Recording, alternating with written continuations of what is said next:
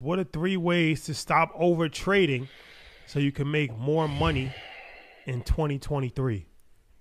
Yes, I think I was talking to a brother earlier, and he was like, "Hey, I'm having an issue with over trading." Really good trader. He has some amazing entries. So number one, you have to pick a person, ideally your significant other, or someone that you're really close to, and share your results every single day. Now, traders, we do like this when we have a bad trade. We'll be like, I ain't gonna show that one. Show all of your trades for the next 90 days to a significant other or person that you care about dearly. That's number one. Number two, one thing that helped me on my journey that helped me like catch fire, I began to post my results on social media for the month, quarter, and year. So a few years ago, um, when I posted my yearly result and yearly return, that helped keep me accountable because anybody can have a great week or a great month, but year over year gains are really tough. And then number three, I've said this before, but for every time that you have a loss in your account, you need to pick a person that you turn that money over to as well. So let's say you're trading options or you're trading futures. And let's say you lose $2,600 in a day. Guess what? Got to pick an accountability partner and also pay them $2,600. I know the comments on YouTube are not going to be favorable, but when you got to turn over to your bay a loss, like your loss report card, and pay up to 26, trust me, you will stop trading more than you should, and it will give you an accountability partner that will help you. So when I was like when Xander was first born, I would put my win loss record on the refrigerator on the dry erase board to Melissa um, every week, and she was hoping that I would lose, so I had to pay the other part of the money up. And then the wins went good because I'm like, I'm not gonna pay you twice, yo. So um, later in life, I ended up paying twice, but I'm so honored to because you're an amazing mom. Thank you so much for being incredible and allowing me to have a child with you. You're incredible. So I'm Grammy ready. Yo, Listen, what Drake yo, say? Hey, this is a question because a lot of times when we hear overtrade, people think that they're overtrading the same stock, right? And that could mean like, yo, I'm doing 13 different companies, I'm investing, but that yeah, could also mean like I might just be overtrading the same stock, right? Like I might be taking too many absolutely. trades of the same stock. In fact, one of the things we heard yesterday, and we were asking a gentleman like, "What do you trade?" And he said, "I only trade one thing." But that doesn't mean Mhm. that you don't overtrade, right? So can you like But you can take differentiate those 15 things? trades in one day. Yeah, like ideally on a monthly basis, you shouldn't take more than, I mean, 8 trades maximum. If you really want to have a high win rate, four would be great. One trade a week is amazing. Fellas, put in chat, less is more.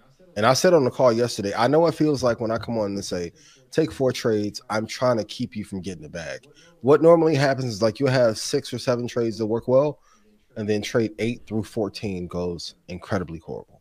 And now you're trying to average down like crazy to make up for the losses, and then you end up breaking your laptop and your mouse. Any of y'all threw your laptop against the wall or mouse before? Now you gotta put up drywall and get a new mouse. Less is more. And then once you have control of those, like even if we playing ball, like, or let's take it to Mahomes and Jalen Hurt. Like last time, Joe, you still shout out to Joe Budden. You still ain't paid me my 500 for when Brady beat Mahomes last time, and we won charades. Did he pay up that bet? No, Shout out to Joe. no. Go check out the Technically, he episode. has not. Anyway, Corey, what up? But even then, like I'd rather have a player that's incredibly reliable that gets slow gains and chips away. Like Brady's great at like 4 to 7 yards. Mahomes scrambles better out of the pocket, bigger arm.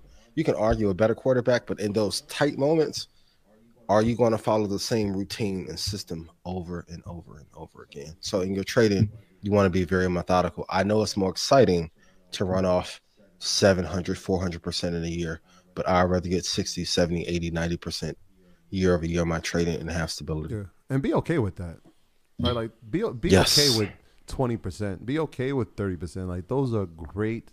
Those are amazing gains, right? Obviously, Hmm. everybody wants to hit the grand slam, 500%, 600%. But if you're doing 30%, 20%, that's pretty good. Like you should pat yourself on the back and figure out what strategy that you use to get that type of gain, and keep implementing that. Stick to that. And then the bigger gains will come. Put this in chat. All the big gains come from discipline. There's at least maybe 15 people I know that can probably trade better than me month over month, or maybe over a 3 month period. Over 6 months, hard pressed. And I've had my best, like last year was my best year trading. Um, I'm trying to get to. I don't want to jinx myself, but I'm trying to get to like a place where I have like 2 years with no losses. Like I haven't had a loss for like 9, 10 months, but I've taken way less trades. Like I'm doing maybe 4 or 5 max a month, and I'm still looking at it all day, every day. And it's hard not to push that button. Like I'll be wanting to hit buy bid so bad on Ninja Trader, but it's better to hit like one solid trade for the week with size and for a bigger target than it is to like scout your life away. There you have it. But Hit the like button. This is live. yes, please. We are live in the flesh. For Market Mondays, we flew in just for Market Mondays. We was in Puerto Rico. We forgot to mention that. Oh yeah. Yeah. Shout out to Rachel. Rachel Rogers. And shout out to our Puerto Shout out to Rican Rachel. family, travel, PR. And shout out to your satchel. Not a purse, a satchel. Shout out to Palomino Beach. Yes. Yeah, man. I want to go back to Mexico so Puerto Rico bad. the vibe, man. You know, it's always good energy. Newfound respect for Puerto Yes. Rico. Yes, Yeah, yes. Shout out to the Amazing real place. PR travel. They held us down out there. This is true. That's incredible. So let's talk about Baidu has followed OpenAI's footsteps and has created a bot similar to Chatgpt. So there's some competition for Chatgpt. Yeah. No. Yeah. So first we got to tell them what Baidu is, and I told this story maybe in the early episodes of Market Mondays, but Baidu, the best way to describe it is the Chinese version of Google. And I remember I was reading like a Business Week in 2007, and I was like, "Oh, Google. Okay, well, what's better than Google? Let's find another Google." And the company Baidu came up, and then I invested in it, and I got scared, got nervous because the market pulled back around 2008, and Baidu went on a tear, and I think they split twice. I think they did 7-1, then they did 30-1. That was one of those lessons. I'm like, oh my gosh, had I just been disciplined enough. But like I said, you gotta go through things to understand things at a greater scale. Absolutely. So Baidu is a Chinese version of Google. What they've done is they've created a bot, which has an AI tool, which will enable Baidu's main search services to allow users to have conversation-style results. And so imagine rather than typing a search, you're actually just saying it, and the AI is telling you back the answers.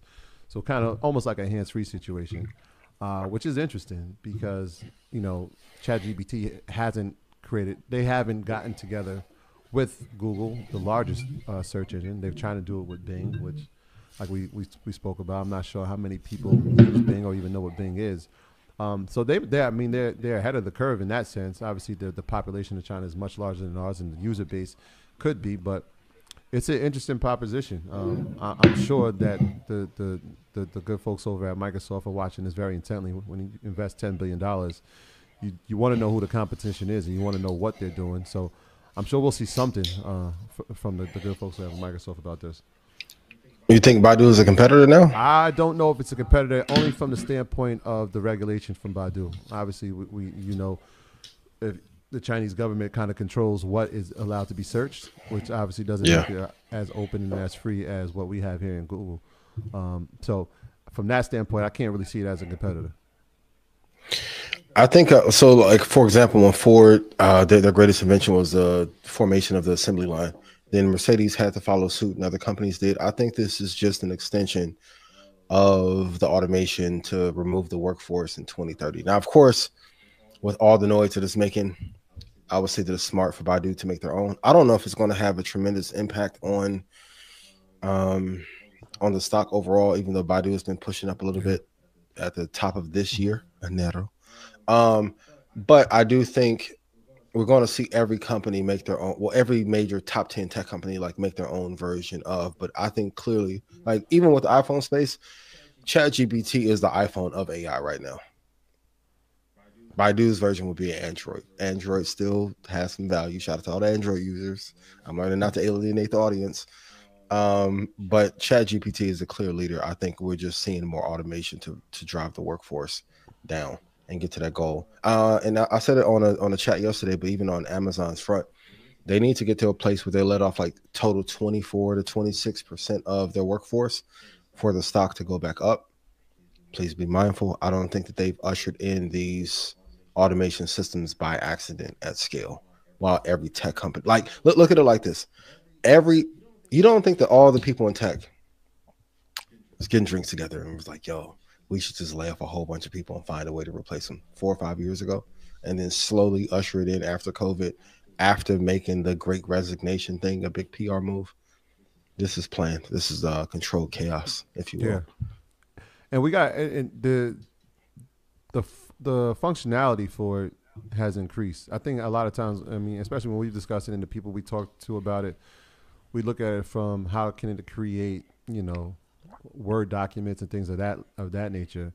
And I was talking to B, shout out to B, and he was telling me, you know, they have the world's first robot lawyer, and it was created from AI and using Chatgpt. Yeah. Because if you figure, like, from a legal standpoint, I mean, it's pretty much a lot of documentation. And so if you tell the case, and it can kind of create a defense for it. And so it starts out as a legal assistant, but then when you see the reports that, you know, ChatGPT just passed the bar, I mean, it's getting scary. Yeah, like, think about that, right? Interesting times, man. Also, I just posted on Yalisha's Instagram page an hour ago. I don't know if you saw it, but the melting. The melting. So scientists have created a shape-shifting robot that can melt its way out of a cage. It's on our Instagram page. They have the video of it.